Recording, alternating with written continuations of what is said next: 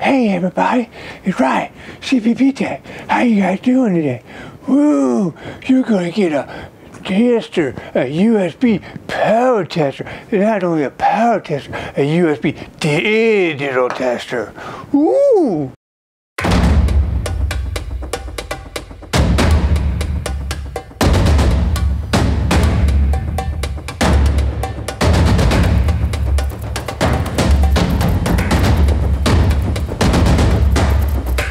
Hey everybody, welcome to CPP Tech. How you guys doing today?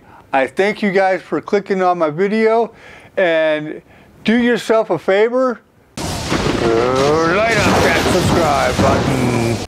What's up everybody? I'm trying to find this USB digital tester.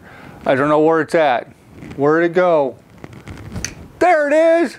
We found it! Yay! Alright guys, so what we're actually going to do is go over this USB digital tester. We're going to kind of look and see how it works. I'll explain to you how it does work, and then we're actually going to talk about whether or not you need one for it. I really like it. It's pretty cool. So there's two ways today you can get this. One, you can go on Amazon and buy it. I think it's like 25 bucks. Or you can actually wait to the end of the video, because I'm giving this away. At the end of the video, I will tell you exactly how. So stay tuned. So basically what this thing does is, and we'll demonstrate some of this stuff, but it's got a USB 3.0 and USB-C. And if you have a power pack or a power bank or even on your computer, what it does, it actually will, when you plug it in, it will tell you what kind of current is actually flowing to your device. So you would actually plug this end or this end into your computer or your power pack, and then you would plug your device into this end or this end, and what it will do is actually tell you what kind of voltage is drawn, the amps, and I believe the watts. So it also does the temperature as well. So what we're actually going to do is we're going to demonstrate all that to you for right now. Okay, so what you're actually going to see, we're going to plug this thing in and it's going to light up. So it actually is going to tell you what kind of volts and amps and power draw that this this particular power pack is drawn. So this one's doing 5 volts and 0.5 or 0.05. It looks like it's running at, what is that, 21 Celsius. So that's pretty cool. So what's going to happen is we're actually going to plug in the GoPro first. So let's see what kind of draw this GoPro does. I hope it doesn't zap me. Oh. No, I'm just kidding. So if you look at it, before we plug it in, you got 5 volts. You can actually watch and see it change once we get this plugged in. So now it's running 5 volts, and it looks like the GoPro is pulling 0.21, 0.22 amps. So you know that's working so long as you know the specifications of the device that you're actually plugging into. So that's pretty cool. I actually have a light sitting here as well. What this thing is, I like this light. This light's pretty cool. You can actually hook it up to your USB on your laptop and it'll actually give you a light. So right now, again, we're back to 5 volts and 0.05 amps, because that's what the charger is actually pushing. So we're going to plug in this light, and the light's on, and let's see what it's pulling. So it's pulling 5 volts and 0.18 amps. So that's pretty cool. Okay, so now we're actually going to use the USB-C, and we're going to go ahead and plug in this power pack for the Apple. So here's the thing with this, all right? So it's going to plug in the USB-C, and if you notice, it's not turning on. All right, it turned on whenever you just plugged the USB in to the other one, but it don't turn on when you plug it into this one. See how it turns on right away on the regular USB power pack? Well, I've discovered, and I'll be honest, I do not know why. See, it's not on. As soon as I plug this other cable in, now it's not attached to anything, but as soon as I plug this other one in, then it turns on. So I don't know if that's just part of the USB-C or what, but you know, if you guys know, leave a comment below.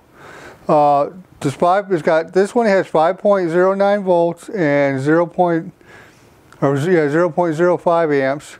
So what we're going to actually do is we're going to plug it into the iPad, and we're going to see if the voltage is probably not going to change. The amps probably will. So as soon as we plug it in, the amps jumped up to 2.61, 2.60, and 5.03 amps or volts for the power. So that's pretty much, well, with the USB-C, you can actually just see whether or not it's actually drawing the right power for your device.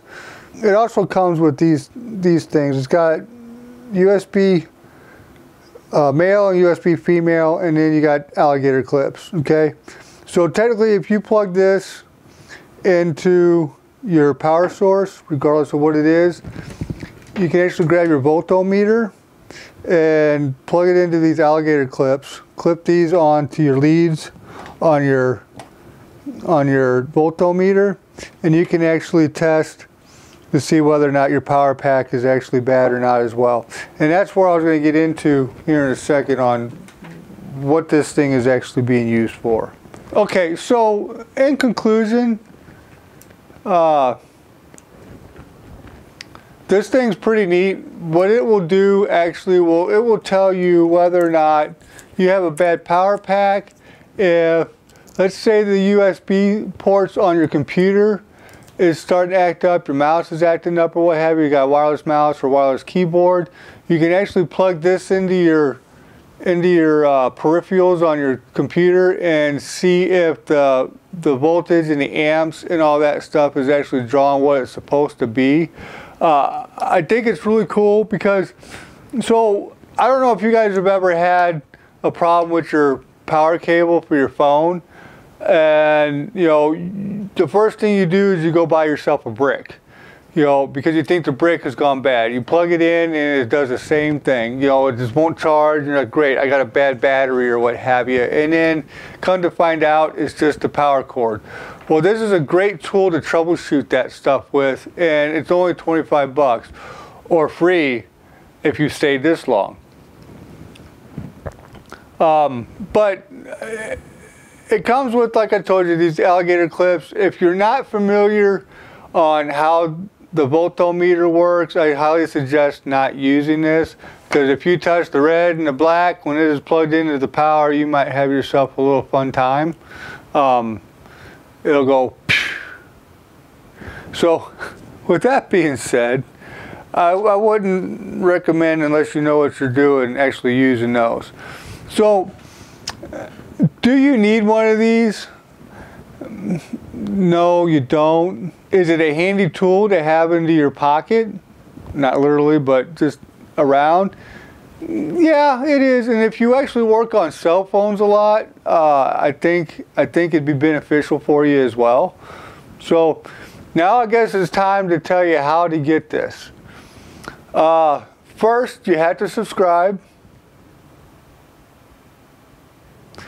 And then second, follow me on Twitter. I'll leave a link below for that. And you can either do one of two things. You can either comment on Twitter or comment on this video on whether or not you like it, you don't like it, what you like about the video, what you didn't like about the video. Anybody can win so long as you commented, you followed me on Twitter, and you're subscribed to the channel. That's it. I'll announce it on March 20th on my live show at 7 p.m. Central Time. All right, well, thank you for watching. You know what to do. Have a good day, take care, and stay safe. USB